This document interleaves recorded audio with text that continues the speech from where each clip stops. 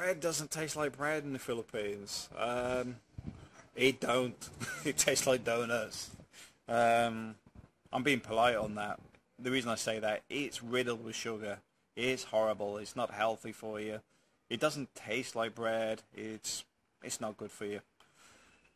This is why I recommend getting a bread maker, but also tracking down some of the guys that sell some of the pastry products. Because we get puff pastry, we get the what do you call it? The dough and the other bits and pieces for making bread from these people, because normally they're part of large restaurant chains, etc. And this stuff is generally not available to Joe Public because you need to buy in quantities in the first place.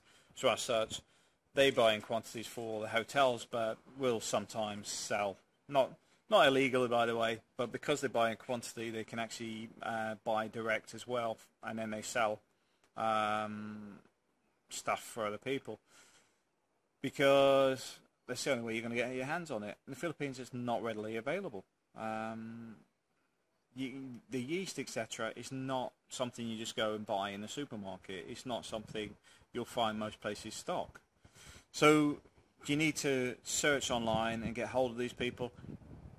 Put them in the comments below, because I don't mind advertising them on here, because this whole thing on this channel is to help each other. So I don't care if you put Joe Blogs, he sells that stuff in Cebu, this guy sells it down in Mindanao, blah blah blah. I don't care. In fact, I appreciate it because it helps other people get that information.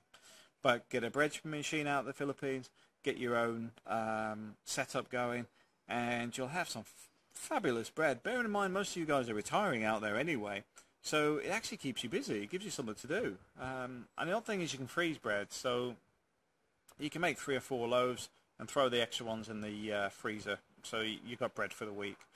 So yeah, highly recommend making your own.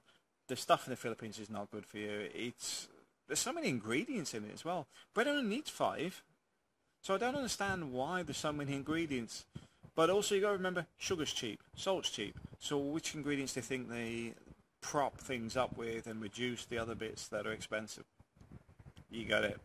Sugar and salt go in, same as the West. Thanks for watching.